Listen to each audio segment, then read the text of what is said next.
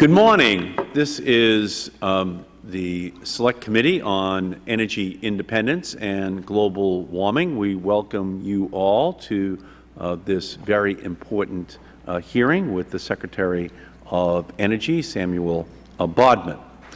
Less than 3 months ago, when asked by reporters about predictions that gas prices would rise to $4 per gallon, President Bush admitted that he had not heard those forecasts. Well, for millions of consumers in New York and California, Chicago, all across America, $4 gas is now a reality. Gas prices have now reached a record nationwide average of $3.81 per gallon, up more than 160% since President Bush took office, increasing on average by 34 cents a gallon each year of the Bush administration. The price of oil has also skyrocketed. A few years ago, people scoffed at the prospect of $100 oil, but American consumers have now seen an increase of $100 per barrel in the price of oil since President Bush took office. The incredible escalation of gas and oil prices is not an accident. It is the result of more than 7 years of this administration pushing an energy policy solely focused on fossil fuels. One of the Bush administration's first major actions was to convene the secret Cheney Energy Task Force, comprised of cabinet-level and other senior administration officials meeting in closed-door sessions with big oil and other industries. Not surprisingly, the recommendations from this clandestine group focused on more oil and gas drilling. On January 29, 2001, the day of the first meeting of the Cheney Energy Task Force, the price of oil was $32 per barrel. The Bush administration and the Republican Congress then passed an energy bill in 2005 that gave billions of dollars in tax breaks and subsidies to the oil, coal, nuclear, and gas industries.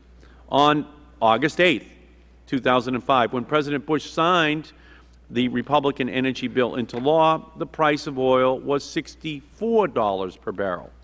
And over the last 7 years, the Bush administration has offered big oil the rights to drill on more than 268 million acres of public land offshore.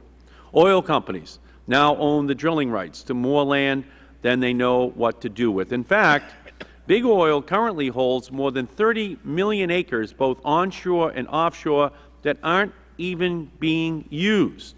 But last week, on May 17th, as the price of oil stood at $126 per barrel, President Bush once again echoed the tired refrain we have heard for the last 7 years, that we must increase our domestic oil exploration.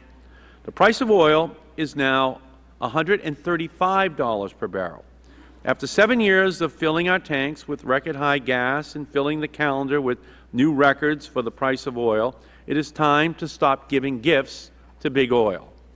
In the last 16 months, since the Democrats took control of the Congress, we have passed legislation not only to provide consumers with immediate relief at the pump, but also to reduce our oil dependence in the long term. Last year, the Democratic Congress passed an energy bill that, by 2030, will reduce our consumption of oil by nearly 3 million barrels per day. And last week, the Democratic Congress passed legislation that required the Department of Energy to stop purchasing oil at record prices to fill the Strategic Petroleum Reserve. But the Bush administration can and must do more to help American families right now. In a fire, you're supposed to stop, drop, and roll. And when it comes to using the Strategic Petroleum Reserve to help the consumers in an energy emergency, the President should stop, swap, and sell.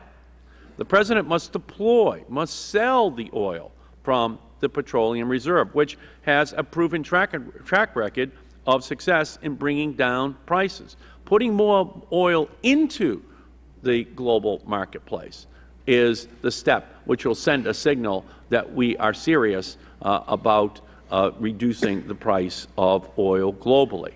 The administration has no problem deploying our National Guard reserves to Iraq, but to continue to refuse to deploy our oil reserves to help consumers this summer, the President says no. This weekend is the start of the summer driving season, but the Bush administration refuses to take any action that would stop driving up oil and gas prices. American families are begging for help from high energy prices, and it is time for this administration to finally heed that call. That completes the opening statement of the Chair. I now turn to recognize the gentleman from Wisconsin, the ranking member of the committee, Mr. Sensenbrenner. Thank you very much, Mr. Chairman. Now, my hearing aid was on during your discussion, and it seems to me that in our three branches of government, the Congress has got some responsibility too. And with gas prices rising through the roof, signs that energy costs will rise even higher, now is the time for leadership. The Democrats today are calling for leadership from the administration, but it's Congress's job to set policy, to make important policy changes, and to make sure that those changes will result in lower fuel and electricity costs. So far, the Democratic leadership has not taken that job seriously, especially when it comes to gas prices. Instead of solutions to the nation's high energy prices, the House leadership has given the American people the Pelosi premium. Since taking control of Congress in January 2007, gas prices have risen more than $1.50 a gallon in Wisconsin under Speaker Nancy Pelosi's watch, despite her promise of a common-sense plan to lower gas prices. There has been a lot of talk from the Democratic leadership about windmills and solar panels, but those technologies are better suited for reducing greenhouse gas emissions, not energy prices.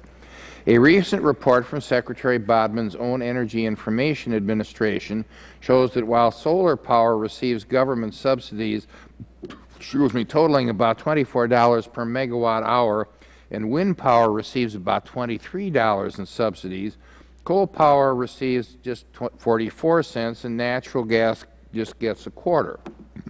While there are benefits to wind and solar power, coal and natural gas are the best options for expanding electricity production at reasonable cost.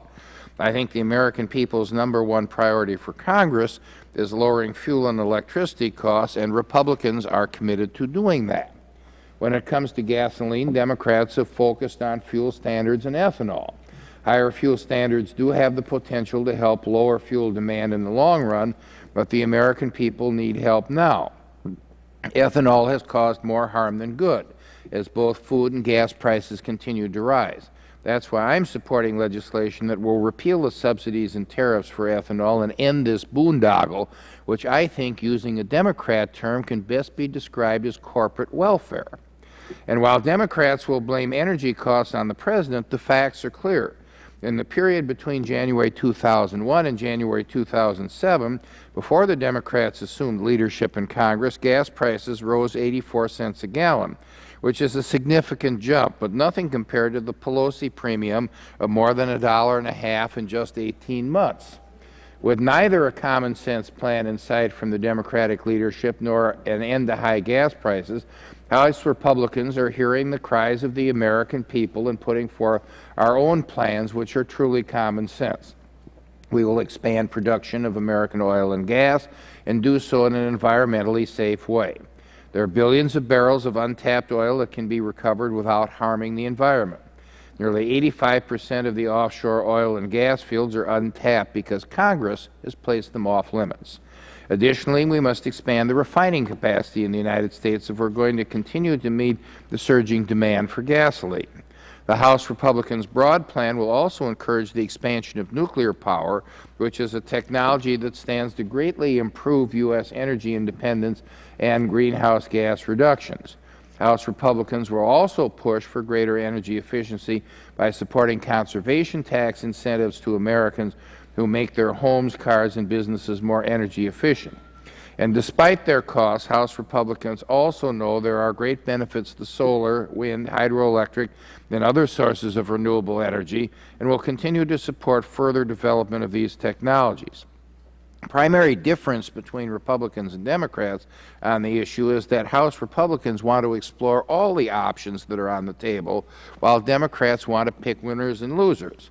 That plan hasn't worked in the past, and it won't work now. House Republicans are also pushing a plan that can help get energy costs under control. These are the kinds of policies that the Democratic leadership should be supporting too. But sadly, this kind of leadership is lacking in this 110th Congress, and for the sake of all Americans, Republican and Democrat, that's a shame. I yield back the balance of my time. The gentleman's time has expired. The Chair recognizes the gentleman from Oregon, Mr. Blumenauer. Thank you, Mr. Chairman. I'm a little vexed that we have my friend from Wisconsin concerned about a so-called Pelosi premium, when in fact what we are seeing is the culmination of the policies that have been put in place, a compliant Congress doing what the Republican administration has wanted to do over the course of the last 6 years. And I particularly am interested in this canard that somehow we've got to open up some of the most pristine and delicate areas like the Arctic Wildlife Refuge, when there are already, of the 42 million acres of federal land currently leased by oil and gas companies, only about 12 million are currently drilled to produce oil and gas now. According to the federal government's own surveys, 82% of the gas in the outer continental shelf and 79% of the oil is available for leasing.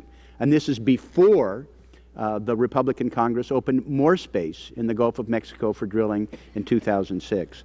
The fundamental problem here is that the United States, with 2% of the world's oil reserves and using 25% of the world's oil, cannot continue to waste more oil than any country in the world, and that we're not going to drill our way out of this problem.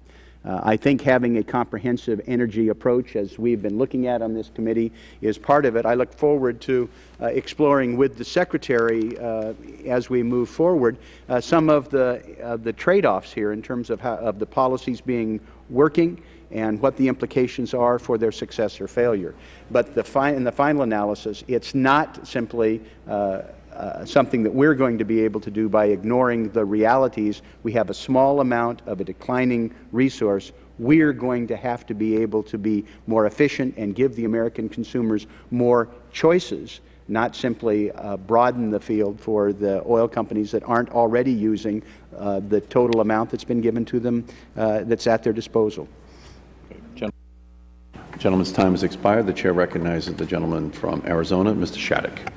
Thank you, Mr. Chairman, and I thank you for holding this hearing. It's important to have this discussion. As you can see, we have quite a wide divide in views on this issue. I am very pleased that my colleagues on the other side of the aisle pushed to open the Strategic Petroleum Reserve and to not add additional oil to the reserve at the moment, and even hopefully to press to release some oil from that reserve. I am also supportive of legislation that would say we should take we should be replacing some of the heavy for light oil that we are putting into the reserve. But I think it's very important to understand why that is so critical. Although the Strategic Petroleum Reserve represents only 1/10 of 1%, some experts have pointed out that at somewhere between 20% and 40% of the current cost of gasoline could be driven by speculation. And the argument goes that if we were to open the SPRO, or stop putting oil in it, that might send a price signal to the speculators and they might stop speculating. The important part for that discussion is that it demonstrates that those who advocate that we don't put any more oil into the SPRO right now understand that there is a link between supply and price, because their argument is, look, by putting oil into the SPRO, we are reducing the supply for public consumption, and that's driving up cost and increasing speculation. If there is a link between supply and price, then we have to examine the policies of this Congress. I've been a member now for going on 14 years, and over that 14 years, we have had vote after vote after vote after vote after vote on the issue of either increasing domestic supply or cutting off domestic supply, either opening further areas for exploration and production or restricting further areas for exploration or production. And in vote after vote after vote, we have decided to not increase domestic production. We have decided to limit areas for exploration. Just, I believe 2 years ago, there was legislation contemplated to expand production off the Outer Continental Shelf. The idea was to give the states a voice in that issue and to place the drilling rigs at least 50 miles offshore where they couldn't be seen. And we not only didn't pass it for oil, we didn't enact it for natural gas. Just a few months ago, last summer, the majority party imposed a moratorium on oil shale. There is a fact here, and that is this Congress has created this crisis by restricting supply. Everybody agrees that in the long term we have to pursue alternatives. I would simply say that in the short term we cannot continue to restrict supply in the Outer Continental Shelf, in the Intermountain West, for oil shale or for ANWR, and expect prices not to go up. And I thank the Chairman for holding the hearing. Okay. The gentleman's time has expired. The Chair recognizes the gentleman from Washington State, Mr. Inslee. Thank you. I was at a meeting in Napa, California a couple weekends ago of a bunch of venture capitalists and CEOs of some really exciting American businesses that are developing really, truly alternative energy sources. And so there was some talk about this issue that people thought this was such a silly debate back in Washington, D.C., about whether or not we could reduce gas prices by opening up some of the areas that we currently use for our pristine areas like the Arctic. And folks pointed out that it was really a kind of a silly debate because the fact of the matter is somehow our dinosaurs got planted under somebody else's sand. And I'm not blaming the Bush administration for that. The fact of the matter is the oil is just not there to have any appreciable impact on world oil prices. And no matter what we do, a barrel of oil is a worldwide market that is determined by worldwide supply and demand. We use 25% of the world's oil. We have less than 3% of the world's oil supply. Mr. Bodman in his testimony talked about if we opened up every spigot in Yellowstone and the Arctic and Mount Rainier National Park, we could maybe increase our domestic oil supplies by 20%. That's a worldwide increase of 0.6% increase of worldwide oil supplies that will have virtually no impact on oil worldwide barrel of oil prices. And the fact of the matter is we could drill in the National Mall and the oil price of a barrel of oil is still going to be over $130 a barrel. Now there are some things we can do about the speculative market. But what we really need to do is to get our cars to drive on something in oil. And I met a guy out in Napa, a guy named Shai Agassi. Young guys, I don't know, 35, 36 years old. Now here's a guy we ought to be listening to. He signed a contract to totally electrify all the cars in Israel and soon Denmark. This is what we should be thinking about. We got to get off of oil ultimately in our cars. When we do that, then we'll have a transportation system that's efficient. We got to think a lot bolder than we have been. Thank you. The gentleman's time has expired. The Chair recognizes the gentlelady from Tennessee, Ms. Blackburn. Thank you, Mr. Chairman. I appreciate the hearing. Mr. Secretary, thank you for joining us this morning. It's so interesting to sit here and think what the American people must think as they are listening to these opening statements. One of the things that we hear from constituents, they think that Congress doesn't have, and the leadership in Congress doesn't have an energy plan. They are looking at what has happened in the past 2 years to a barrel of crude when it's gone from $55 to $130 a barrel. As someone had mentioned earlier, the price of that barrel, and when I was preparing for the hearing, Mr. Chairman, we went back and looked, and the price on a barrel when President Bush took office was $30 a barrel. It varied very little until 2004 when we saw growth in the Indian and China economies. And then it really did not start to accelerate until early 2007.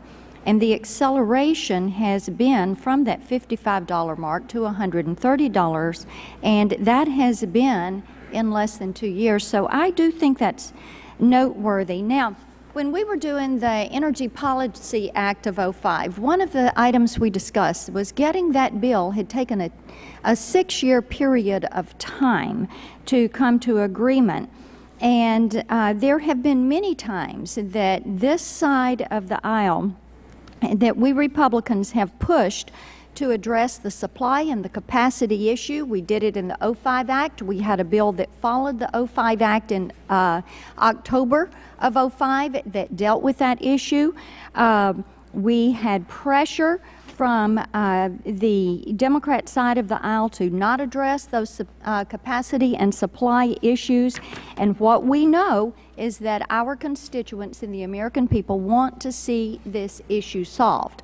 To address the price at the pump today, we are going to have to talk about supply, capacity, about energy exploration, about energy independence, and begin to look at what we do in the short term, the mid-range, and the long term on these issues. Americans want American solutions. We are the most innovative people. We certainly can figure this one out.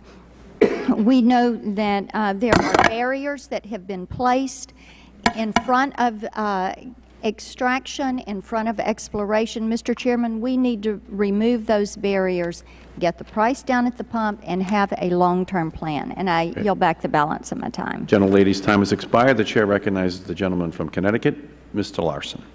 Thank you, Mr. Chairman. And I have to suspend belief when you listen to our distinguished colleagues on the other side. And I think it was called the Pelosi premium. Yep. I didn't realize that Nancy Pelosi was in those behind closed doors meeting with Dick Cheney as they were putting together the master plan for their energy strategy that is in its current 8th year. I didn't realize she was in on those meetings, but perhaps I'm wrong.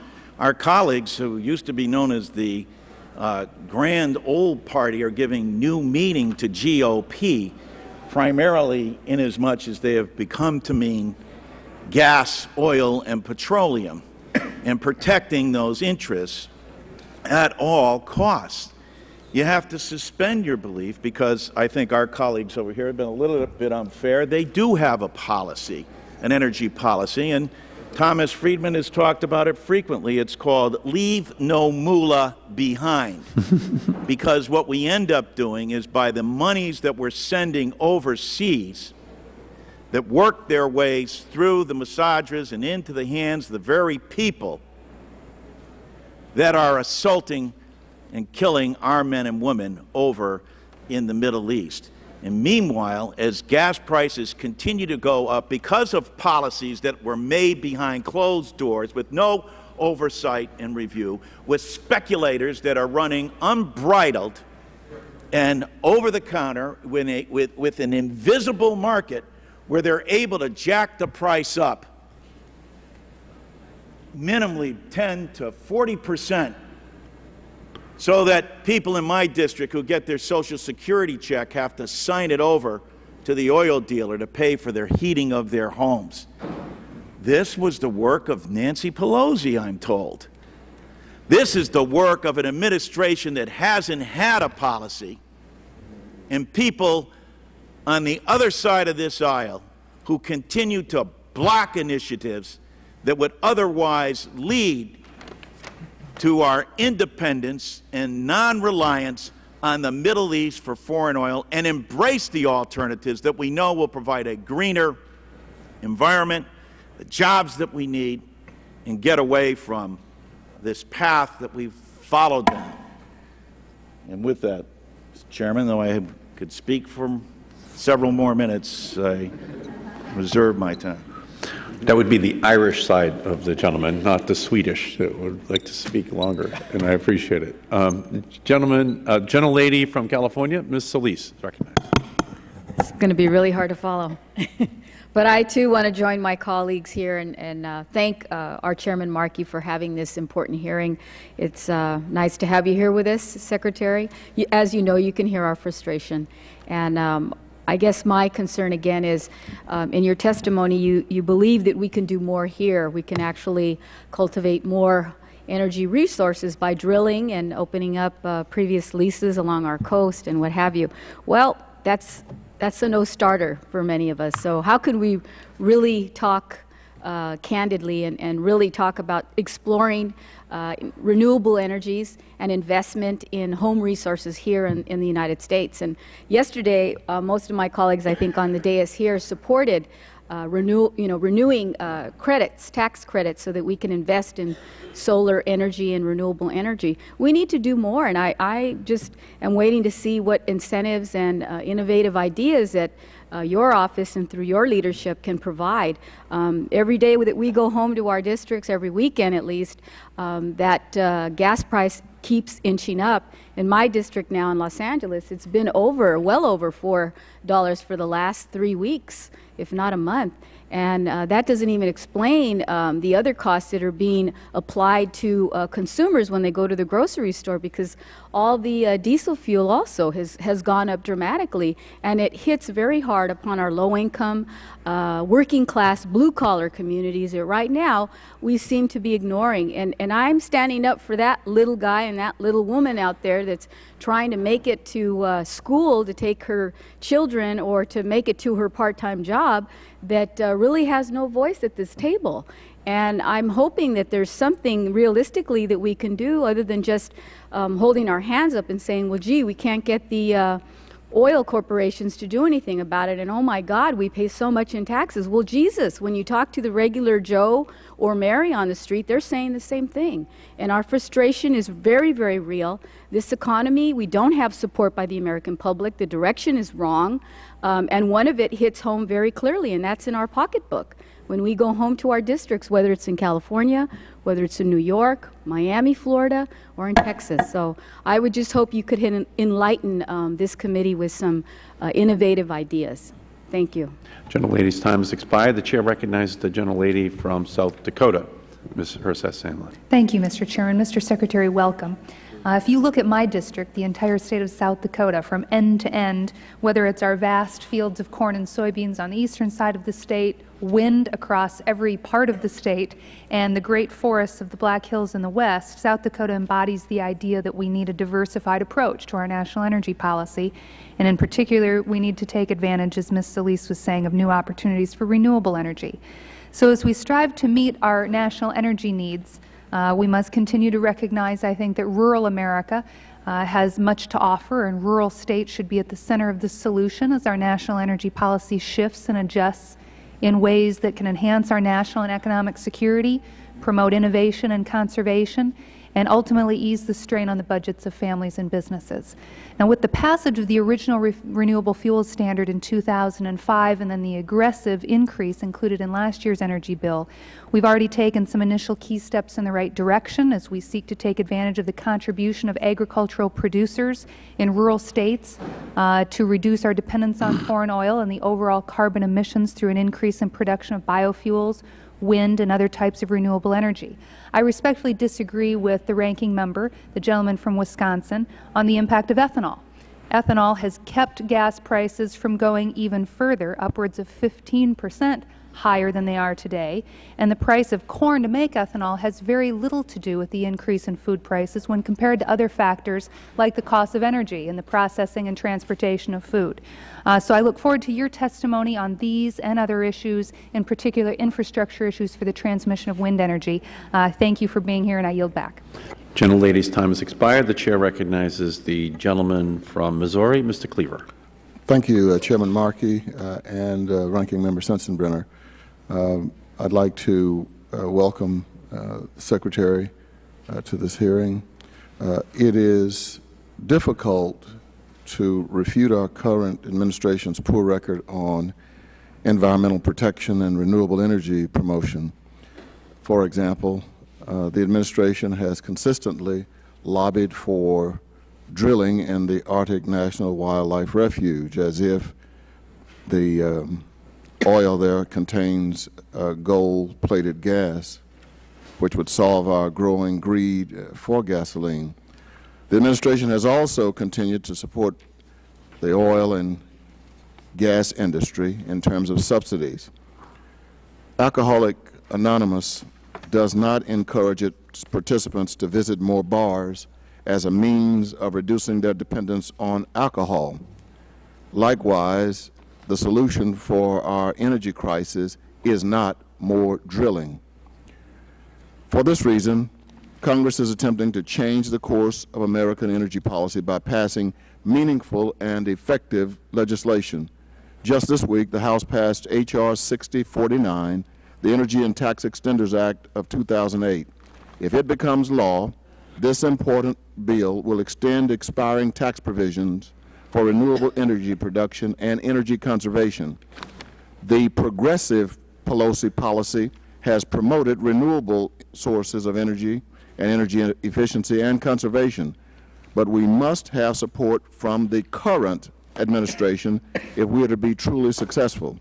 And I hope, Mr. Secretary, that you can offer some insight into the policies promoted by this administration and that we can work together to the extent possible to reach energy independence and achieve a cleaner environment for all Americans. Thank you for being here. I yield back the balance of my time, Mr. Chairman. Great. Gentleman's time has expired. The Chair recognizes the gentleman from New York State, Mr. Hall.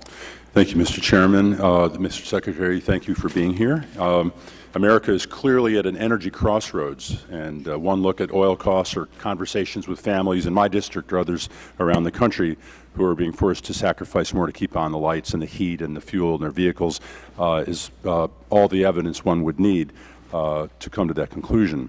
It's our job in Congress to look at how we got here, what our government is doing to solve the crisis, and I'm disappointed that when one looks back over the last 7 years, it's apparent that the administration has pursued what I see as sort of a lose-lose-lose policy, where we are shipping more and more of our dollars to unstable countries and unstable parts of the world where they are used, as one of the other members mentioned, to fund, in part to fund madrasas or arming of these governments who we may have disagreements with about human rights or other foreign relations issues, and then borrowing that money because we're running a deficit at the same time and a balance of trade deficit. We're basically borrowing the money from other countries and finding ourselves losing our sovereignty. So it's lose-lose-lose policy, and I would like to see us move toward the win-win-win policy, where we're developing the new technologies that provide jobs here and keep our dollars here in this country, and at the same time get us our sovereignty back. This is not an ideological statement. It's an empirical one, looking at oil prices that are breaking daily records, hitting $135 per barrel overnight. Gas prices have more than doubled since 2001. In New York, they're over $4 a gallon. Until recently, the administration has shown resistance to providing short-term relief through timely use of the SPR, and I'm glad that the administration has now chosen to agree with Congress on this issue and halt deliveries to the SPR to provide some relief on the demand side. However, the long-term solutions to our energy prices remain somehow inexplicably tied to a drill first, ask questions later mentality. While private investment is driving renewables by wind and solar to grow by leaps and bounds, we're somehow being told that we really need to keep trying to bring them along and at the same time throw more money at the oil industry, as the Energy Act of 2005 did, with subsidies that we've been trying to take back, tax breaks to an industry that's already claiming record profits, and also throwing more money down the nuclear rabbit hole. Dozens of years and billions of dollars in taxpayer-financed largesse. And I just would comment that I think the ranking member said we shouldn't be picking winners and losers. We've always picked winners and losers. The taxpayer is the insurance company that indemnifies the nuclear industry since the Price-Anderson Act, for instance. So the question is not whether we pick winners or losers, but whether we pick the right ones. The path we need to follow is one that has been advocated by this Congress, focuses on green, domestic, innovative solutions that will reduce our reliance on old forms of energy and drive rather than drain our economy. I remain an optimist, and I hope that even in its last 6 months, the Bush administration can turn a corner and join with Congress to realign the priorities that meet this vision. I yield back. The gentleman's time has expired. The Chair recognizes the gentleman from California, Mr. McNerney. Thank you, Mr. Chairman, and thank you, Secretary Bodman, for agreeing to come to talk to us today. In this committee, we're taking a broad look at all our options to reduce our dependence on imported oil. We've seen the benefits of pursuing renewable energies and the startling savings that are available through energy efficiency measures. I'm concerned that despite the administration's rhetoric, The only action that we've seen is the push for more domestic drilling, including going to the length of preventing my state of California from requiring our vehicles in California to have more fuel efficiency. You know, I've had a constituent literally yell at me in my face last weekend because he was so humiliated to see the President go hat in hand to Middle Eastern countries to beg for oil. I agree with that sentiment, and I implore this administration to take real steps toward attaining independence by allowing states to lead the way. Mr. Bodman, thanks again for coming. Let's stop the rhetoric and start working together to find solutions.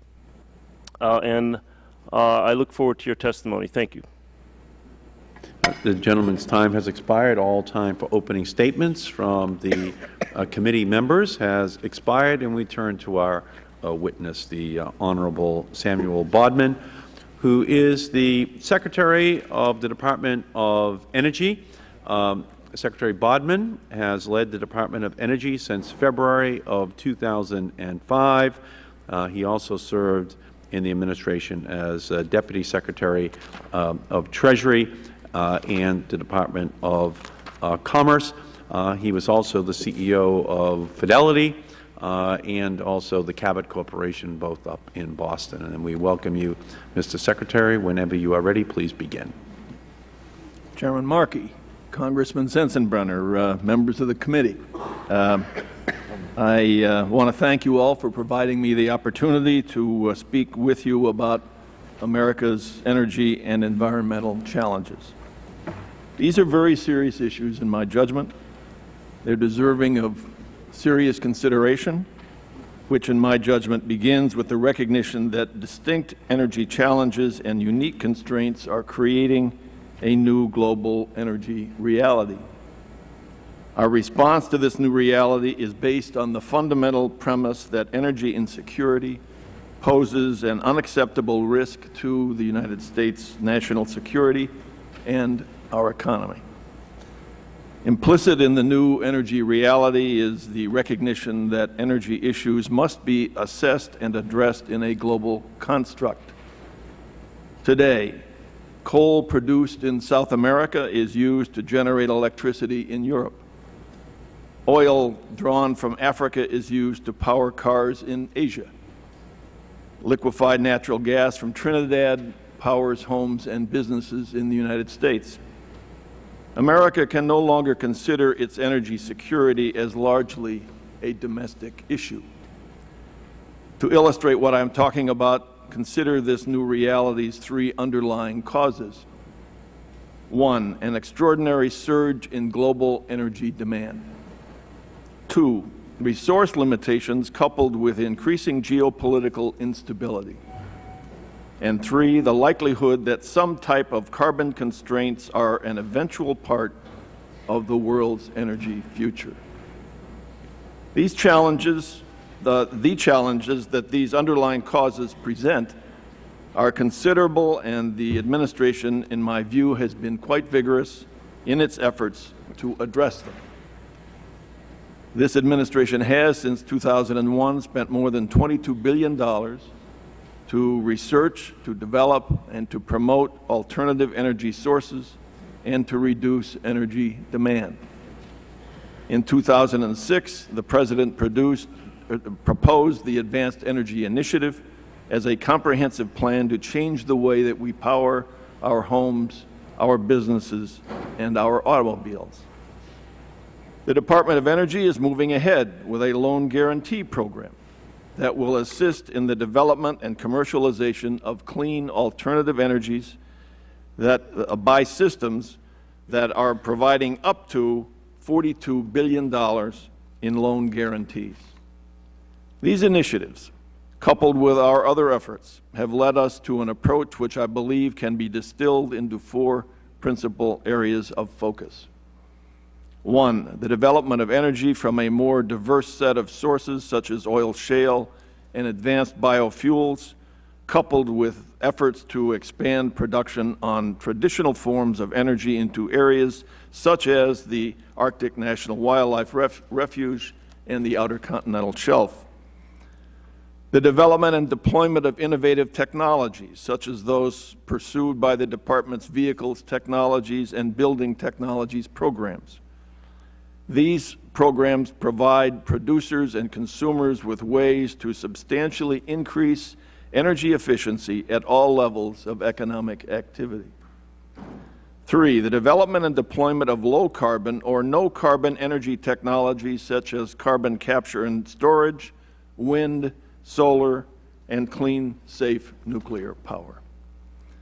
And 4, the development and deployment of an expanded U.S. energy infrastructure to include additional refineries, expedited siting for pipelines, and improvements to the electrical grid in order to handle the need for increased capacity safely and securely. Any one of these areas that I named, those 4 areas, requires considerable commitment. Together, they represent an opportunity for this nation to excel and to lead. I continue to be confident that we are laying the groundwork necessary for investment and innovation to occur. The results are not going to be immediate, but our efforts eventually will come together to increase America's energy security and to provide economic relief to the U.S. taxpayer. In addition, they will provide environmental relief by changing the impact of our energy consumption and altering the ways in which we produce energy.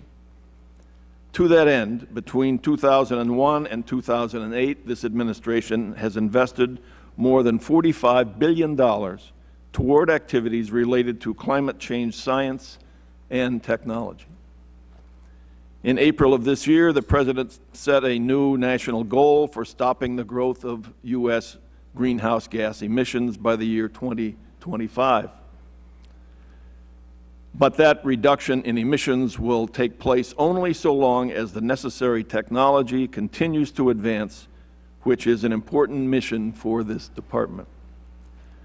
It will require the cooperation of the world's major economies, an effort that the President proposed and is leading, and the cooperation of Congress, state and local governments, businesses, entrepreneurs, investors, as well as academia. In my judgment, there is considerable reason for optimism.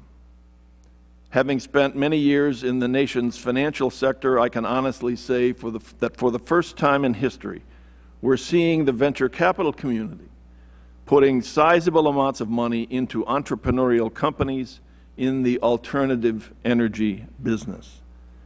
One recent industry report showed that the so-called clean tech sector, which includes renewable energy and efficiency technologies, experienced record venture capital investment levels of $2.2 billion in the year 2007, up from just $500 million in the year 2005. That, by almost any measure, is quite remarkable in terms of its growth. Mr. Chairman, each of us, in my view, has a part to play in increasing America's energy security. Developing new technologies is not enough. Implementing new policies is not enough. And it is not enough to simply devise new incentive schemes or to open new areas for production. All of these can and should contribute to increased U.S. energy security, and they must be done in concert with one another. They must be pursued with an understanding of the facts of the new energy reality. Our economic and national security future is largely dependent upon our energy future. Mr. Chairman, at this time I would like to conclude my remarks by asking that my written testimony be a copy, which I think has already been provided, that be entered into the record, and I'd be happy to respond to any questions. Thank you, Mr. Secretary, and without objection, the Secretary's entire testimony will be entered into the record at this point. The Chair now recognizes himself for a round of questions. Mr. Secretary, we know that swapping and releasing oil from the Strategic Petroleum Reserve has a proven historical track record of success. President Bush's father in 1991 deployed the Strategic Petroleum Reserve. Prices dropped by 1/3. When President Clinton deployed the Strategic Petroleum Reserve, prices dropped by 18%. And when President Bush deployed it after Hurricane Katrina, there was a reduction of 9.1%. Why is President Bush refusing to answer this historical challenge by deploying the Strategic Petroleum Reserve, by now sending millions of barrels of oil out into the open marketplace that will have, obviously, looking at the historical record, a depressing effect upon the price of oil? Look, the goal, Mr. Chairman, is to provide security for this country. That's what the purpose of the SPRO is. And the SPRO is there. It is meant to deal with matters where we have the physical delay, interruption of the flow of oil to our country. We don't have that issue today, and that's the reason. But we did not have that in 1991. We did not have that in in the year 2000 when President Clinton deployed it. We did not have that, in fact, when the President deployed the SPRO after Hurricane Katrina. In each one of those situations, there was not an international crisis that was going to have some permanent effect upon our access to oil. You understand what I'm saying here? What we've got here is last Friday, President Bush asking the Saudis to please produce more oil because it would have an effect on reducing the price of oil for American consumers. I understand. The Saudis said no. But we have 700 million barrels of oil stored that are ready to be deployed that will have the same effect if President Bush was willing to use it right now because of the speculation in the oil marketplace that nothing is going to happen.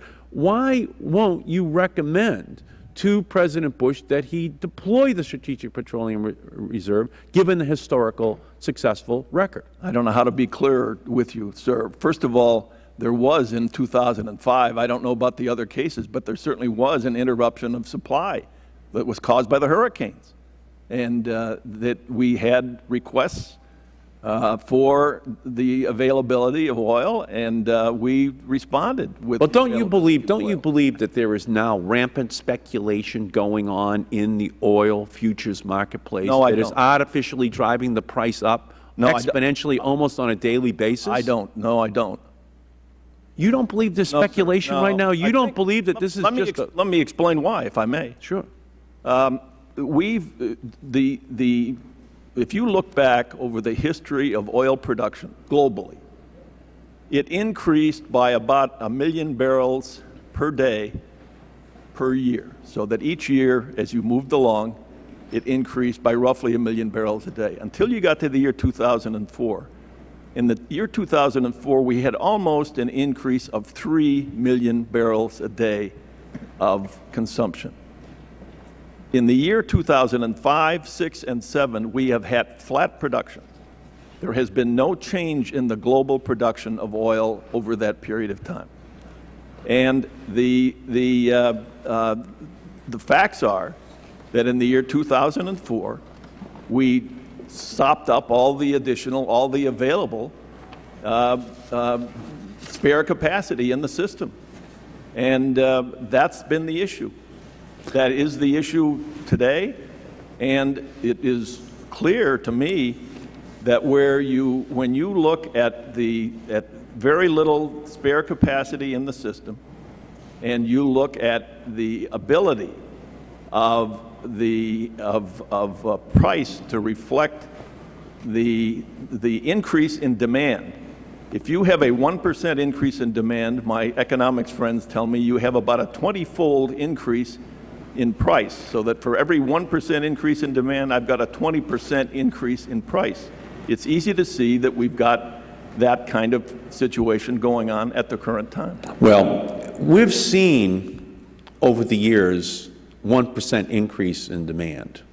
But we've never seen a spike like we have seen over the last year. And that is because in the year 2004, we sopped up all the additional capacity of the system. Mr. Secretary, what you're testifying here today is that you're not going to recommend to President Bush that he use the Strategic Petroleum Reserve as a weapon against Saudi Arabia, against OPEC, to tell them we are not going to stand on the sidelines and that we are going to actively send more oil into the marketplace.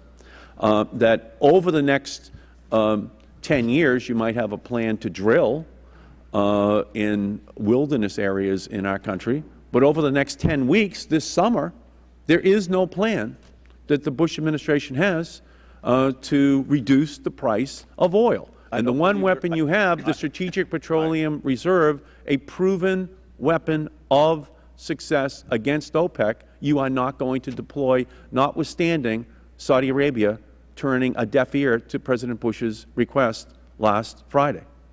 First of all, Saudi Arabia did increase the production by some 300,000 barrels. But not in response to the President. They said that's something they had already done. But in response to the President, I assume that is the case, but I don't know that. Right. But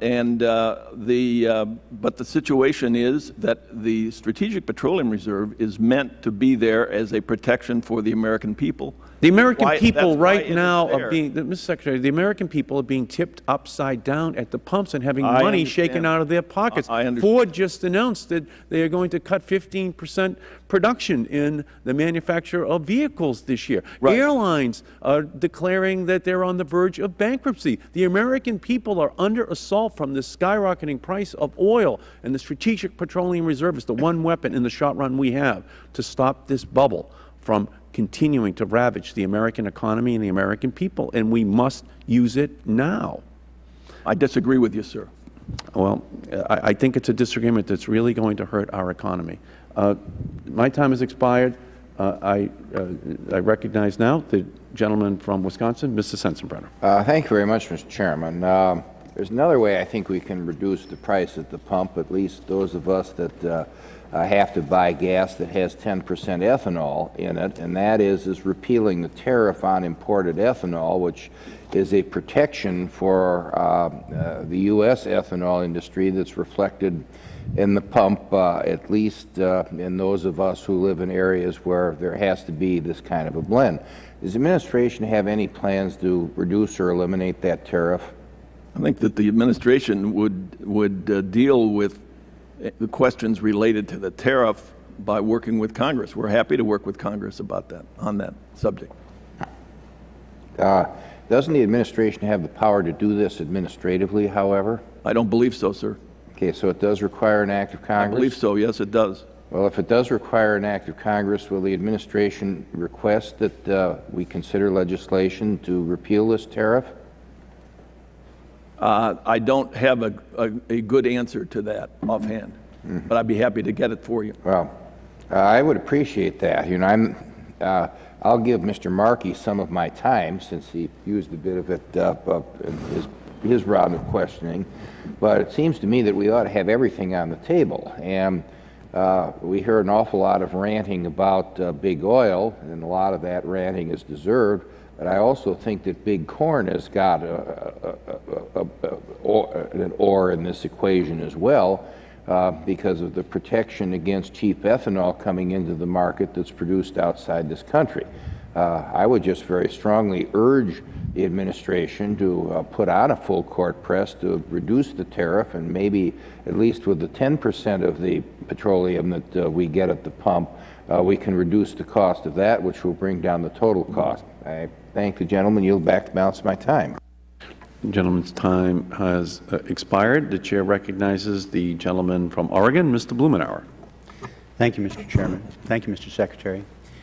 Your phraseology here, I think, is important when you talked about new energy realities that I think we're all trying to adjust to. You've been clear in your testimony and prior comments that we're dealing with a global energy market that is being affected by things that are happening around the globe, and that there is no one source. It's all sort of blended together. And you just finished saying that results won't be immediate, that there are certain lag time that's going to be required as these things work their way through the system and adjustments are made in production and whatnot. I'm curious if you have a perspective on what that lag time is before there are things that ripple their way through the energy production system, 6 months, 6 years. Yeah. What would you think in your position would be a realistic I think it varies, sir, according to which form of energy you're thinking about. On oil, we have already, I think, seen a turn where, for the first time, we have a turn in the percentage of oil that we import. For the first time in some years, it's declined, and I think that is a indicator that if the non-OPEC producers continue to do what they are intending to do, that we will see a success there. Nuclear power, I would expect that we would see nuclear power and the licensing of and the proposals for nuclear power in a serious way. I think we now have 4 reactors that have been my time is limited, and I want to get at this notion of, if we have a sense of lag time, are we talking months, years, on an overall energy situation? I think we're talking years. We're going to be talking a few years to see in biofuels, which is the whole question that the chairman raised the issue about. In biofuels, we are looking at, by the year 2012, that's 4 years out, that we're going to have biofuels, cellulosic biofuels that will be cost competitive with corn. Okay. Well, we're looking here from a historic perspective. In May of 2001, when your predecessor was on the Vice President's Energy Task Force, their vision was put in place, and at that time, gas prices were $1.70. In 2005, you said that 95% of the administration's energy policy had been implemented, and that we're looking at $2.07 a gallon for gasoline. Then we had the Energy Policy Act in August of 2005, which the President claimed was going to make a big difference for every American. A year later, there was a big celebration in the Department of Energy celebrating the first anniversary of the passage of that. I'm trying to get a sense now. We've had the administration in control since 2001. You had a Congress that in the main was very much in agreement with the administration, compliant, giving you what you wanted, and much of it was implemented, and it's been now 6, 7 years. Right. Are the $4 a gallon prices that we're seeing now a result of the success of the energy policy that's been in the pipeline now for some 7 years? I would say not, sir. I would say, however, that when you quoted me as saying that 95% of the energy policy of the administration had been implemented. That is not correct. If that's what you claim that I said, I don't recall having said that. But then let me reframe that. It's been 7 years. You've had an administration that's gotten virtually everything that's wanted from Congress. It's been in place, and I grant you that it takes a year or 2 or 3 to work its way out. Shouldn't we be seeing the results? Are we seeing the results? No, sir. Well, we are starting to see the results. Yes, just as I indicated, that the percentage of oil that we are importing has started to turn. That the American public is fed up with the high prices. I recognize that. I am acutely aware of that. I hear about it every day. And it is something that you and I have in common, I'm sure. But it's also something that I think we are looking to for decades. We have been 30 years without appropriate research having been done on renewable energy, on solar energy, on wind energy, and this takes a long time to accomplish. And so it is something that is years away in my judgment. Thank you very much. Just for your records, my understanding is that you did say that on March 9th, 2005. And if I'm in error, I don't recall having said that. I'm giving you a specific date. If I'm in error, I will correct that if you did not, in fact, say that on March 9th, 2005. Thank you, sir. Great. Gentleman's time has expired. The chair recognizes the gentleman from Washington State, Mr. Inslee. Thank you, Mr. Secretary. I think you said several times that you expected the world to be operating in a carbon-constrained economy at some point in the future. And I want to ask, is that something you believe should happen? Do you believe that we should be taking actions to deal with global warming to restrain the growth of carbon dioxide and other greenhouse gases? Or are you simply saying that you're resigned to that happening and you can't stop that from happening? Of course, it should happen, and we are doing everything we know how to do to accomplish that. So you think we should be doing all we know how to be doing to accomplish a reduction in greenhouse gases? Yes, I do. Great. I do too. I think we might disagree on whether we're doing that, however. I want to ask you about a cap-and-trade system, which we know how to do because we invented it in the United States. It's worked marvelously in sulfur dioxide. With zero, probably net zero costs to the U.S. economy. Europe is now engaged in it on their second round that they've learned some lessons on, and they're now going to improve some of the stakes. We have an American system that we know works. We have a system that has been proposed in the Senate. I believe it's passed the committee over there, and we have a proposal many of us in this dais are supporting here for a cap-and-trade system. To me, it is real clear that absent that, we won't be able to achieve the carbon constraint that you indicate is necessary. Last time you were here, I asked if you'd spoken to the President about the cap-and-trade system, and you indicated you had not. Could you tell us what the administration plans are if we send you a cap-and-trade bill this year, whether the President will sign it, and if you can describe the cap-and-trade system that the President will sign? We are most anxious to receive some leadership from the White House. The President laid out issues related to greenhouse gas control that he would be prepared to support, reasonable and achievable goals that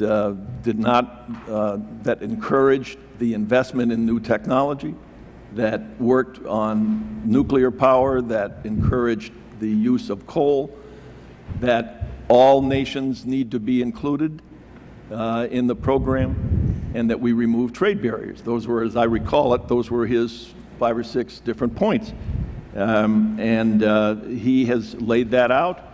I will tell you, sir, that I have now been in this administration 7.5 years, and I have spent a lot of my time at Commerce and then at Treasury and now at Energy negotiating with the Chinese over their exchange rates, and we have made this much progress. And I would tell you that I think it's a mistake for the President to unilaterally declare what he is prepared to do prior to undertaking this whole major economy series of meetings, which he has been doing. And it is my view that he is correct in the way he's going about dealing with it. Well, that's excuse me. Didn't mean to jump on you like that. Excuse me. That's very disappointing because essentially you've said that the President will not join us in embracing a carbon-constrained effort in the United States during his remaining term of office. I didn't say that. Well, it's obviously we're not going to have a global agreement by January 20th, 2009, and what you've basically said is America is going to secede from its historic destiny of leading the world in these matters and taking a back seat and refusing to act till China, agrees. And I think that's a huge mistake for several reasons. Number one, we didn't wait for China to develop democracy before we acted. We are the world's leader. We are the world's largest polluter, and we've got both a moral obligation to act, but more importantly, an economic opportunity here. I mean, I met people yesterday in my office that, signing solar thermal contracts for the first solar thermal plants. Right. We've got great strides in solar photovoltaic. We got great strides in enhanced geothermal. We got guys making all-electric cars starting in June. We got the young man I talked about signing a contract to electrify the whole state of Israel. But those people can't get the help of the White House to send a signal to the markets that they need to invest in these new companies because there's going to be a price on carbon. It's very, very disappointing. And I just have to tell you that, when the world looks back at all of our terms here, I just wish you could spend the next few months figuring out how to achieve a constraint on carbon in the U.S. economy that can drive investment into these new technologies. I think we're missing a huge opportunity here. I'm very disappointed in your position. Well, I would just say that that particular company that you mentioned, to my knowledge, they have gotten a lot of investment, and that they're pretty well fixed. Clearly, but the venture capital community, I met with 12 of them here in an office, in fact, in this building 2 weeks ago, and they said, look, as long as the fossil fuel guys can put their pollution in the sky for free in unlimited amounts, we're not going to get this job done. You're letting the guys, it's like putting their garbage in a dump truck, back it up to the city hall parking lot and dump it all for free. As long as the fossil fuel guys can do that, we're not going to get the quantum leap we need so we lead the world and become the arsenal of clean energy like we were the arsenal in freedom. It's very disappointing. We're going to have to do work starting in January. Thank you. The gentleman's time has expired. The chair recognizes the gentlelady from South Dakota, Ms. Herseth-Sandler. Thank you, Mr. Chairman. Mr. Secretary, late last year, the results of a study co-sponsored by your department were released supporting the possibility of mid-range ethanol blends, such as E20 or E30, that can enhance fuel economy for some non-flex fuel vehicles. And an update last month from the department on its intermediate ethanol blends testing recognizes the urgent need for continued and expanded testing based on the new RFS and the anticipated saturation of the E10 market. The update reports that the department will have at least 160 test vehicles online this month, and I'm glad to see is also evaluating the effects of higher ethanol blends on smaller engines such as pressure washers.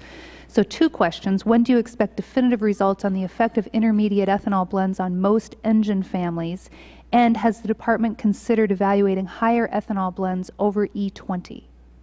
To my knowledge, we have not considered, to take your second question first, we have not considered above E20, and we are testing various engines for E15 and E20, and that would be enough to encourage the development of the ethanol industry. The concern is that with the concentration of the production of ethanol only in the Midwest, that we will not encourage the nationwide adoption of ethanol, and we need to do that, and that a way to stimulate that would be to increase the availability of E15 and E20.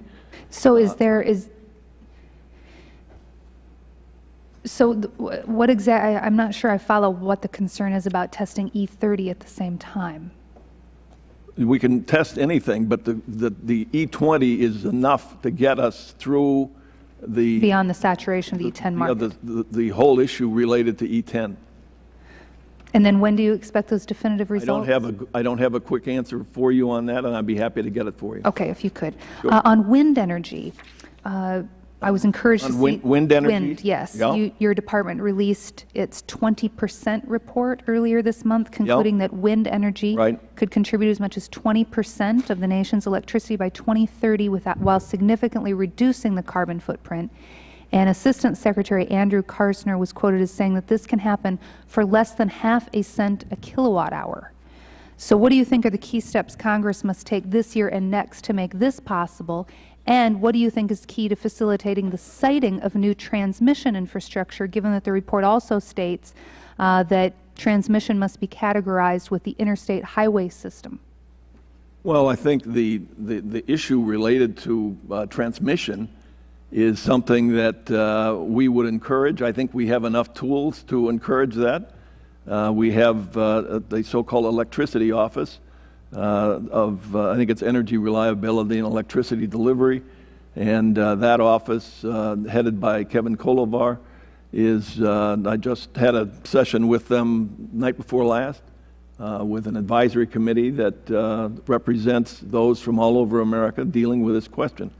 So I think we have, to my knowledge, we do not need work from Congress, but I would be happy to come back to you again if that proves to be otherwise. So you're confident that there is enough incentives that currently exist for private investment alone to move forward with the building of the transmission capacity? I think so.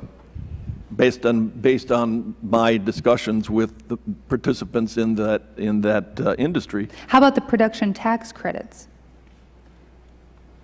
Would you favor the extension of the production tax credit for wind energy production? There again, we'll be happy to work with Congress to do that. Sure. Do you think that that's key in order to get to the point where we can meet the 20%? It would appear that it is. Okay. Thank you. Thank you. I yield back, Mr. Chairman. Gentlelady's time has expired. The Chair recognizes the gentleman from Missouri, Mr. Cleaver. Thank you, Mr. Chairman. Mr. Secretary, I just want to get clear up something that I'm not sure was clear earlier when you responded to Mr. Blumenauer. Are you saying or suggesting that Saudi Arabia agreed to increase production to 300,000 barrels a day as a result of the request from President Bush? I do not know. I don't know that. I haven't been told that, so I don't have a quick answer for you. I do know that they did agree that day, apparently, according to, I guess, the chairman, that was not, that was something that they'd already agreed on ahead of time. I don't know. Yeah, that was my understanding, and so I just wanted to get that cleared up. I don't know. The Saudis have responded to the request by the President by saying that the price of oil is impacted more by the weakened U.S. dollar than anything else.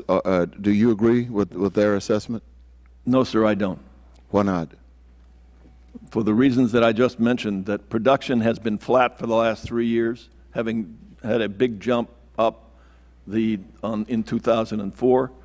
Whenever you have a situation where we know that demand is increasing, demand from China, demand from India, and even a small increase from here, when you have a situation like that, you can get the current kind of pricing environment where you have flat production and you have very little upside in terms of availability. It seems to me that the market is madly searching for any excuse to raise the price of oil. I can't comment on that, sir.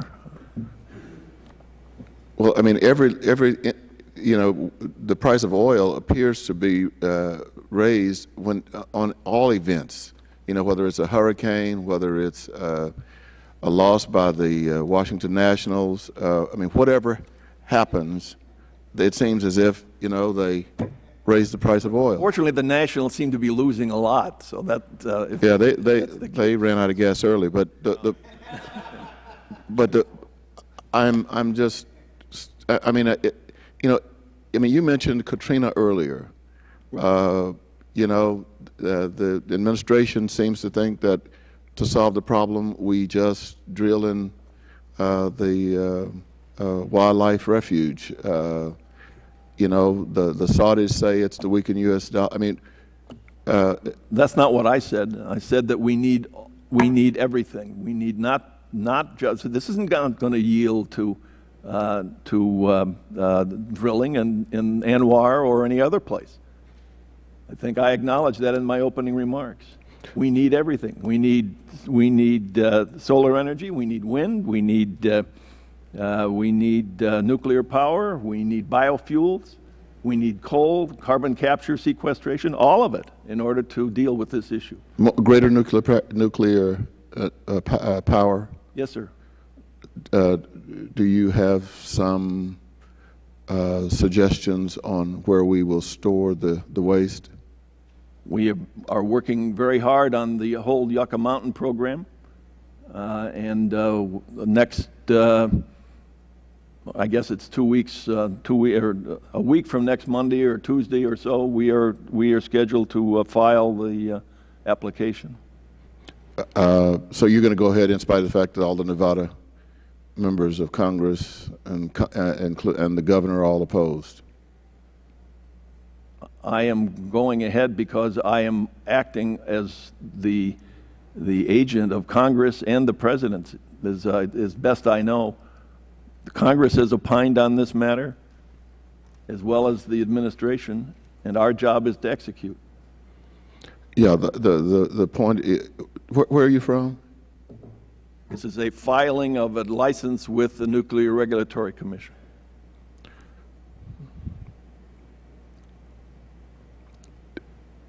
Does it, I mean, do you support the construction of new nuclear facilities? Yes, I do. Where?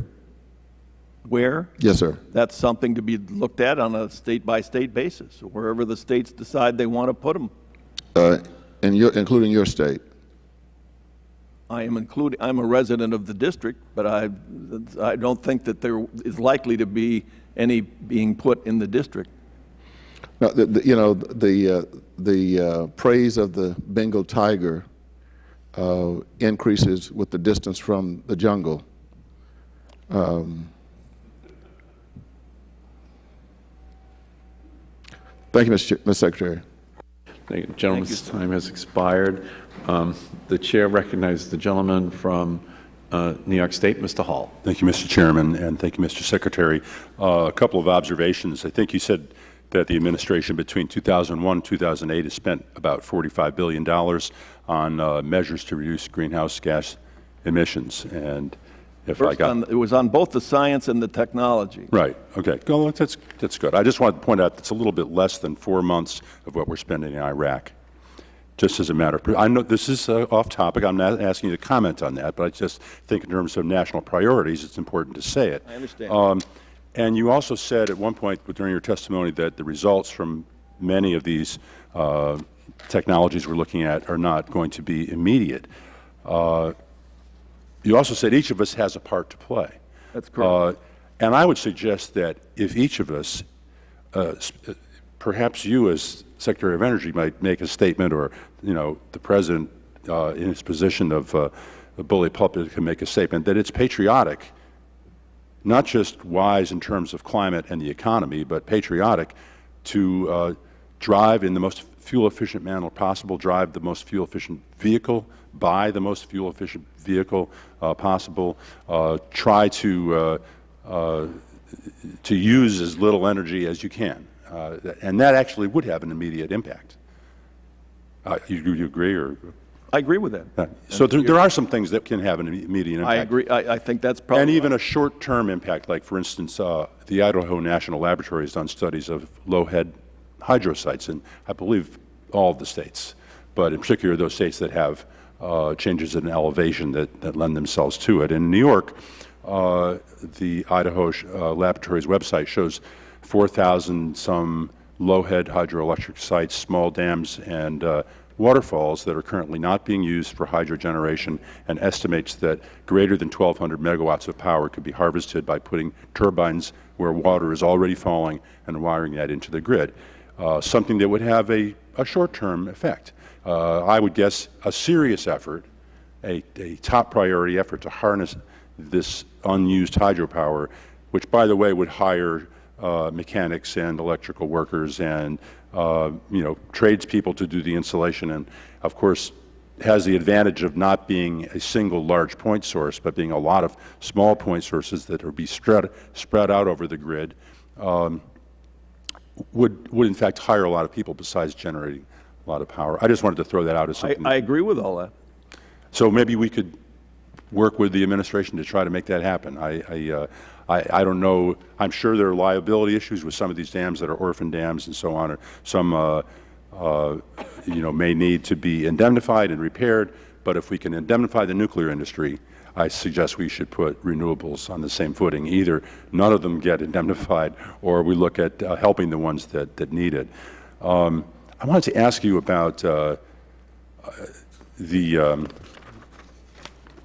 there was one aspect of the administration's budget that I was curious about. The committee has explored the potential to make massive improvements in efficiency and greenhouse gas emissions by making buildings more efficient. Right.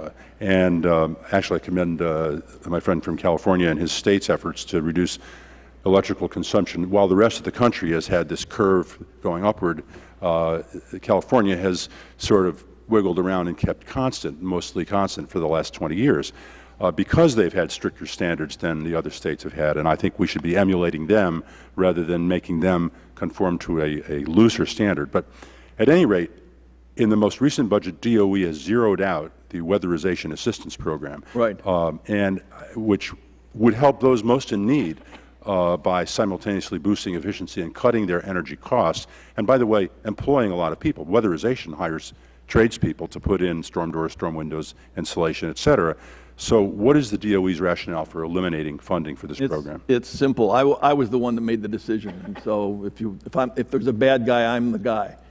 And the issue there was we are largely a technically driven science and engineering organization. That's what we know how to do. We're experts at that. We're very good at it. We're in all these national labs. 2/3 of all the employees of the Energy Department work in the national laboratory, and they're very good at this. The issue, therefore, gets to be what kind of return do we get for our money? We make, as best we now know, the number I was given is that we have a 20-for-1 return on investments in technology. I got a 1.5 return for the weatherization program. It was strictly a financial matter.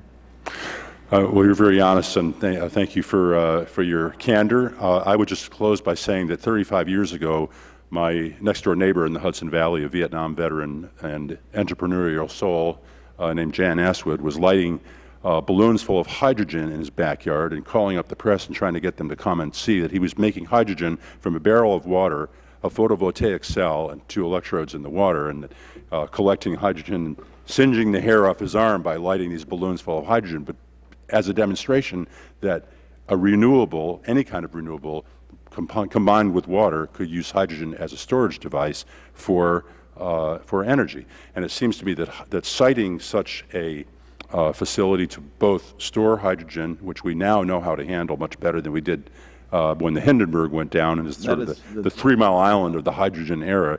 I think we have the space shuttle powered by it. We know how to handle it much more safely, and it seems to me it would be much easier to site a hydrogen storage and generation facility that produces no waste except water when you burn the hydrogen than it would be to site a new nuclear plant. And then, in fact, you're looking for the same site. You're looking for a place away from population on a body of water. So I'm just curious, how 35 years have gone by, and since I saw my next-door neighbor doing that, and we haven't seen more of an effort in that direction. And my time's up, so I yield. No, the Secretary may answer the question, please. The answer to that question is we've been through, over the last 35 years, a real dip in the fact that oil all of a sudden went from the outlandish price of $30 to $35, which it was in 1978, down to 10 or 8 or 9, something like that. All work in this area, in research area, stopped at that point in time. Everything. And that's the issue we're dealing with. Gentleman's time has expired. The chair recognizes the gentleman from California, Mr. McNerney. Thank you, Mr. Chairman. I'm going to follow up on an earlier question, although your question deserves following up too, Mr. Hall. Ms. Hertha-Sandlin mentioned that the Department had just issued a report a couple weeks ago that wind energy could provide 20% of our nation's electrical needs by 2030. And yet, the Department of Energy's proposed budget increases the wind energy research by only $3 million. Now, this is a budget that was decimated over the period between 2000 and 2006. So what's the justification for such a low level of funding for such an important part of our nation's energy supply?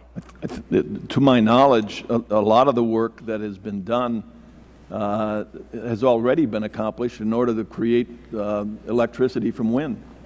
That's one answer. And two, there continues to be a very substantial commitment in both Massachusetts, where Mr. Markey is from, and in Texas, relating to new wind blade test facilities. And so there is work going on. I guess I would answer that if research work needs to be done, that's what we are good at. That's what we do, is research work, research and development. Well, don't fund new. To go from 1 or 2% of our nation's energy to 20% is a huge jump. I mean, that's as much more or maybe more than nuclear is producing. So I suggest that additional research is going to be needed to meet that level of demand or that level of production. My second question would be, do you agree that there are tremendous gains to be made with energy efficiency? Yes, I do. Then would you agree to work within the administration to allow states to lead the nation in efficiency legislation, even though it may exceed federal standards, especially referring to vehicle efficiency?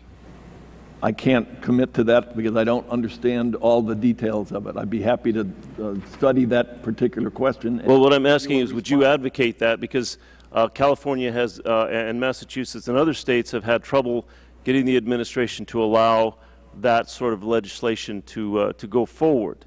Honestly, if you don't agree to that, then, you know, by association, the administration stands in opposition to the most, I believe, the most effective tool we have to lowering gas prices in the long run. Okay. All right. Good. Understand. I like that kind of agreement.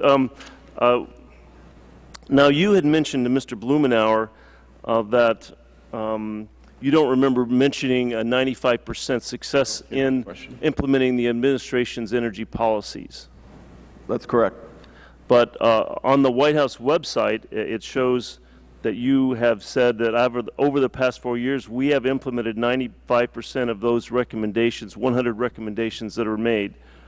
So that indicates in my mind that the administration's policies are flawed because they've been implemented to a large degree, and the success in terms of keeping gas prices low for whatever method, by increasing efficiency or by increasing supply, haven't been as successful. Do you have a response to that? Well, I think that, you know, the response is that we clearly have a long-term research program in solar energy, wind, nuclear power, biofuels, carbon capture, sequestration, and it's going to take a number of years to dig ourselves out of the hole that we are in. And so the fact that I am quoted as having said that this is 95% done, if I am quoted correctly by the congressman, I am wrong. Okay, thank you. I yield back. Thank you for your testimony, Mr. Bodman. Gentleman's time has expired, and there is going to be a series of roll calls in a few more minutes, and I think what might be advisable is if we could continue to question the Secretary until that time has arrived. So the Chair will recognize himself for another round of questions.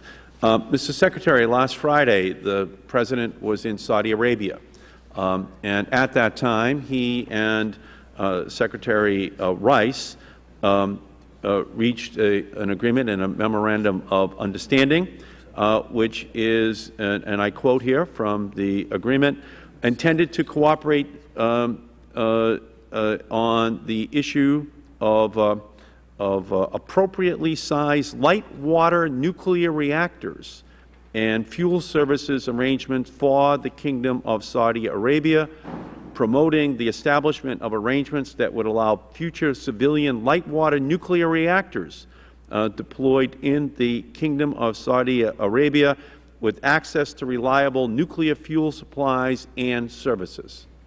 Now, I don't understand, Mr. Secretary. 3 years ago, Vice President Cheney said that, and I quote, here's what he said, talking about Iran's deeply questionable nuclear program. He said, Iran is already sitting on an awful lot of oil and gas. No one can figure why they need nuclear as well to generate energy. So if that's true for Iran, why are we in the United States introducing yet more nuclear technology into the Middle East when we know that has been a source for much of the friction that exists in that region, because ultimately any country can pull out of the nuclear proliferation regime, hold on to the uranium, hold on to the plutonium, and have a nuclear weapons program with the very same light water reactor materials. Why, Mr. Secretary, is the President? I don't know. I wasn't there, and so I can't respond to that other than saying I presume that the President has a good deal of confidence in the King and in the leadership of Saudi Arabia. It is also true that it's going on in the United Arab Emirates, where they have expressed a lot of interest in nuclear power, in solar energy, and all manner. Well, that's the other point, things. Mr. Secretary. Saudi Arabia is 3 times the size of Texas. Yes. It's one big desert. It is sunny almost every day of the year. Right. Why aren't we having a Saudi solar cooperation agreement with the United States? Why would we introduce more dangerous nuclear materials into that region when solar energy should be the basis of our partnership with a country that says it wants to diversify from oil and gas, although Mr. Cheney would say if Iran has plenty of oil for 75 million people, Saudi Arabia has twice as much for a third of the population. Why would we introduce more nuclear power? Does that make any sense, given the volatility of that region and the ability to have solar become the future for Saudi Arabia if they want to end their oil and gas era? I can't answer that, Mr. Chairman. I don't know. I wasn't there. You know, I know this sounds, I'm incredulous. I can't believe that the President's Secretary of Energy doesn't have a view or have knowledge about the nuclear agreement that the United States is implementing with the Saudi Arabians, given the fact that it's your agency that is touting new research in solar, new research in renewable energy resources, that you seem to be out of the loop in terms of then what is the energy policy for what our agreement should be around the world. That's true. It's true. Yes. I just find that hard to believe. It seems as though the Secretary of State can use nuclear power plants as a short-term diplomatic tool for her use, knowing that solar energy is a better alternative for Saudi Arabia, for sure, and that our long history with transfer of nuclear materials into these Middle Eastern countries almost inevitably results in the compromise of that program and the use of those materials for our nuclear weapons program. I am sure that Secretary Rice was not contemplating the fact that this program would be compromised. I mean, you are assuming that it's going to be compromised. I am saying to you that if you look at... I'm assuming that it's not. If you look at Saudi Arabia, you have to say that solar should be the first resort of that country. And instead, we're sending them more nuclear power plants the same way that the world sent Iraq and Iran and North Korea nuclear power plants that ultimately turned as energy sources into weapons programs. We know the tension that exists between the Saudis and the Iranians. We know that they are trepidatious about the nuclear weapons program in Iran. Right. I don't understand why we would be fueling this tension in the Middle East by providing the beginnings of a program where we'll send nuclear materials to Saudi Arabia under the guise of an energy exchange, when my real fear here is that the Bush administration knows that this program is likely to be compromised in the future by the Saudis. I don't believe that. I don't believe that, sir. Well, they should know it. Well, given then we have a difference of view. Well, well, how about this? Can we have an agreement that there should be a Saudi solar agreement with the United States, and that we should be sharing our solar technology with the Saudi Arabians? Arabia would like to have a solar agreement, they certainly can ask us, and we would be happy to respond. But aren't you suspicious that the Saudis don't want a solar agreement? Because they are the Saudi Arabia is the Saudi Arabia of solar. There it is. It sits there as a desert with sun 12 months a year, blistering hot. Why wouldn't this administration be suspicious that they're asking for nuclear rather than solar power exchange in order to meet their long-term energy needs? There are a lot of good reasons to use nuclear power. It is less expensive than solar energy right now. We don't have solar energy that is cost competitive. You know, do you personally believe that Saudi Arabia needs nuclear power plants? I believe that it is wise for them to diversify their sources of energy away from oil and gas. Yes.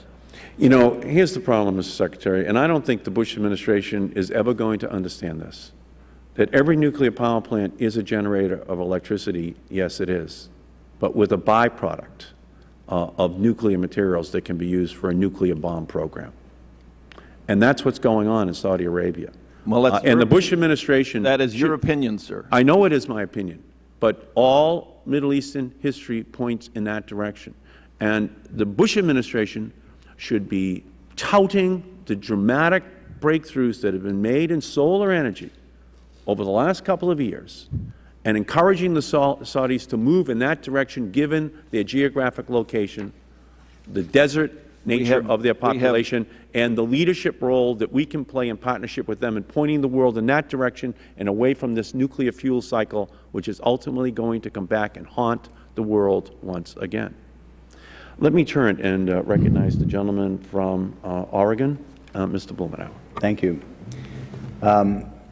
The Vice President famously said in 2001 that conservation may be a sign of personal virtue, but it's not a sufficient basis for a sound, comprehensive energy policy. Is that still the administration's view? That conservation is a personal virtue and is not a cornerstone of certainly not. It's certainly not my view. I was curious,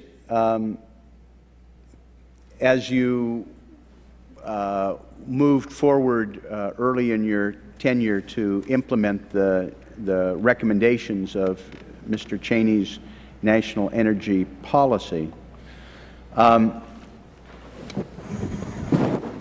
and again, our understanding is that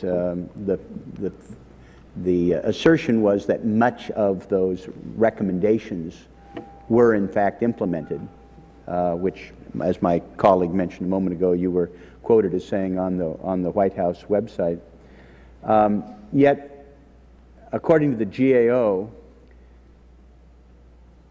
the Department of Energy has missed 34 of the 34 congressionally mandated deadlines for setting new efficiency standards for appliances and electrical equipment.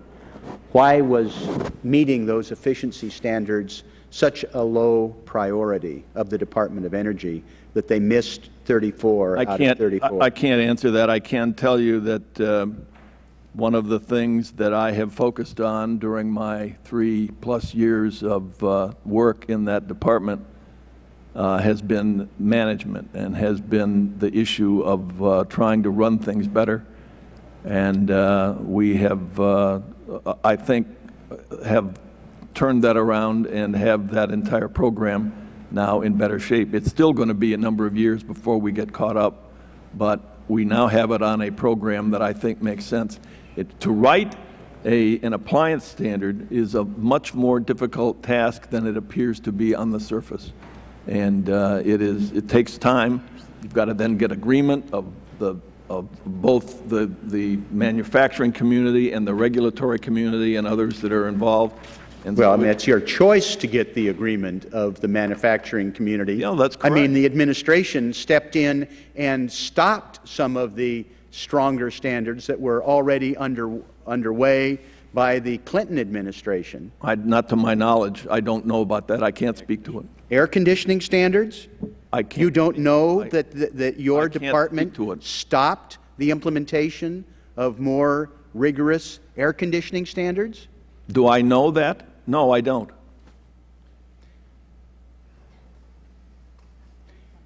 Okay. I mean, I would think that would be part of, if you're getting a handle on the management, and you were concerned that we missed 34 right. out of 34 standards. Right. That there might, and it's so hard to get agreement, that these would be things that would be pretty high priority for you to know. I don't happen to know about air conditioning standards. I don't happen to know. Well, what are your priorities for efficiency? I mean, air conditioning, I think, is number one or number two in every area of the country. Furnaces, they're very important in the South. They're less important in the North.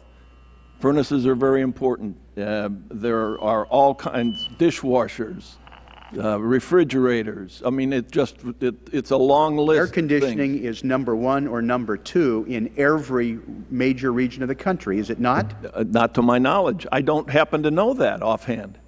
Okay. Thank you. Thank you, Mr. Chairman. Thank you, Mr. Secretary. The gentleman's time has expired. The Chair recognizes the gentleman from Washington State, Mr. Inslee. Thank you. Mr. Secretary, I want to ask you again about this cap-and-trade system. Many, if not most, of the investment community, the CAP organization, which are several Fortune 500 companies that have been urging your administration to embrace a cap-and-trade system, they believe it's necessary both from an environmental and an economic standpoint. And the people I'm listening to are the people in these cutting-edge companies who are developing advanced solar photovoltaics, right. enhanced geothermal, wave power, solar thermal plants, a whole host of new technology, the electrification of the automobile. What they tell me is that we are missing an economic opportunity by not adopting a cap-and-trade system. And what they tell me is that we are in a race. We're in a race against Germany, Denmark, Spain to see who's going to be developing these technologies to sell to China and India. India, when I was there, they have 400 million people that don't have access to a light bulb. They're going to want electricity. Right. The question is, who's going to provide them the clean energy technologies to do that? Is it going to be us, or is it going to be Spain or Germany? And right now we're losing out to those countries because they have policies that drive investment into these clean energy technologies. Now that's what the clean energy CEOs and the investment community is telling me. Why do they get this and this administration not get this as seeing this as an economic opportunity for us, and why we should lead the world? Why do they understand that, and your administration does not understand that? I don't know how to answer it any differently than I've already answered it, Mr. Inslee. I think the question gets to be, how do we bring all of the countries of the world together?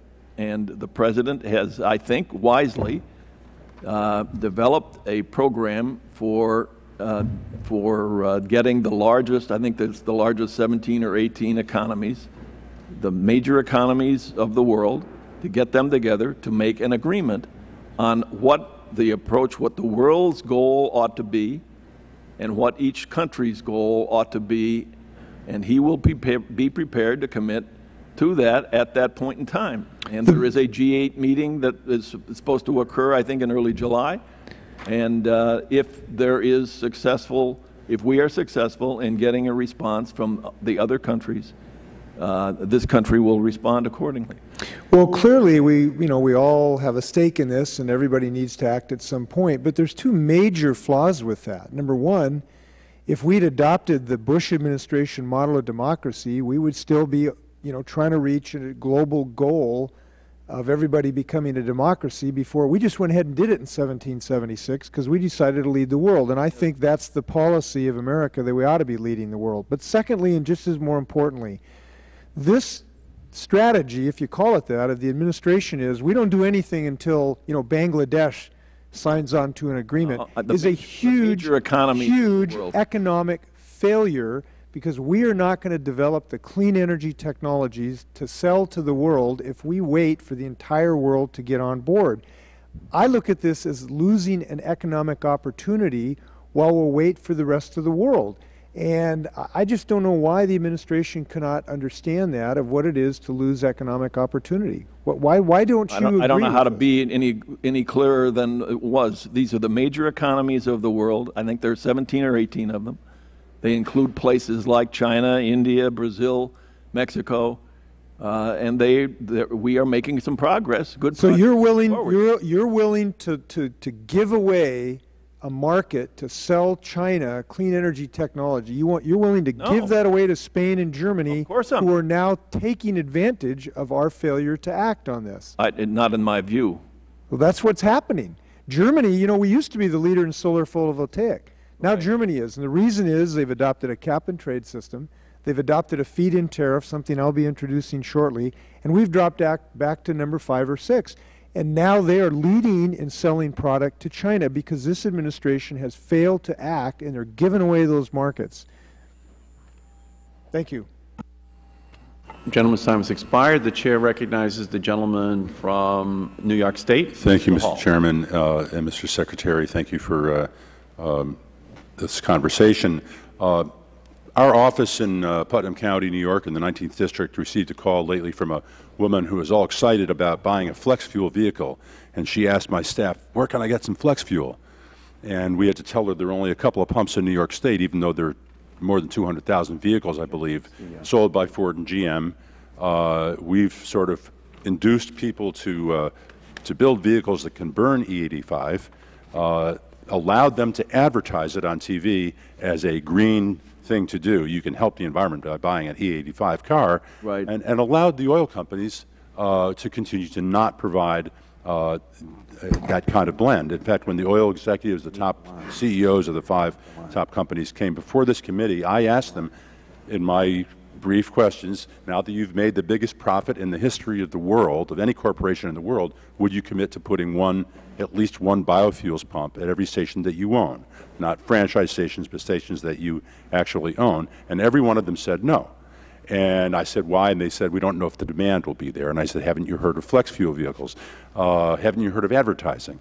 I think they may need some help from your department.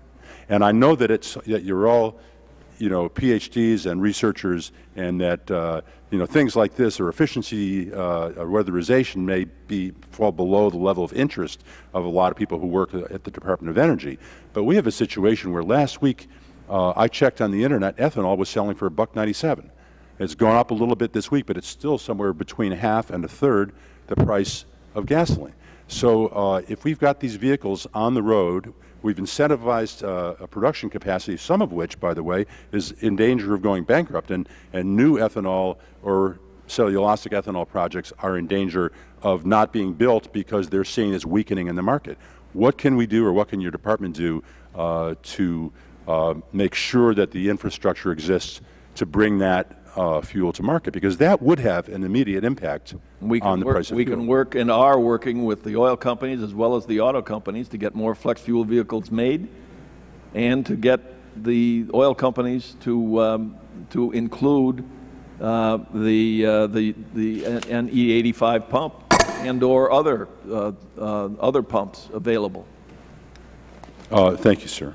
I hope that works as fast as possible. And I'm proud to say that West Point in my district, after some discussion with the commander of the post and his staff, have decided to put in a 5,000-gallon E85 tank underground and to sell that fuel to flex fuel vehicles in their motor pool and at the commissary where the faculty and the West Point community buy fuel. And the more we can do to especially have these large facilities that move large quantities, like school bus fleets that might be able to burn a blend of biodiesel, or UPS, or big shipping companies and so on, to pull the string through the tube so that there's more demand to help create more production on the other end. And I would encourage you to do everything you can to try to make that happen. Thank you very much. I thank you. I'll yield back, Mr. Chairman. The gentleman's time has expired, and all time has expired. Mr. Secretary, we thank you so much for coming here today. We know that you have an unenviable task. You are the President's principal energy advisor, and you have the responsibility of defending indefensible positions, which are created by President Bush and Vice President Cheney. And we recognize the difficulty of the position which you're placed in here, because those positions are indefensible. Again, in conclusion, on the issue of deploying the Strategic Petroleum Reserve beginning this Memorial Day weekend, you're arguing that there is no natural disaster.